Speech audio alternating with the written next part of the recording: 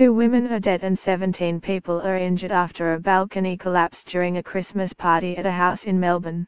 It is believed more than 30 people were on the balcony at the Doncaster East house when it collapsed on Saturday night, trapping several people underneath. A 59-year-old Croydon woman died at the scene while a Reservoir woman, 37, died in hospital on Sunday morning. It was a chaotic scene as a dozen ambulances and emergency vehicles raced to the property to treat the injured partygoers, Ambulance Victoria's State Health Commander Paul Holman said. 10 women and 7 men, aged between 20 and 69, were taken to hospitals with soft tissue injuries, fractures and lacerations. About a dozen people were treated by paramedics at the scene at Ballagher Court but did not require hospitalization.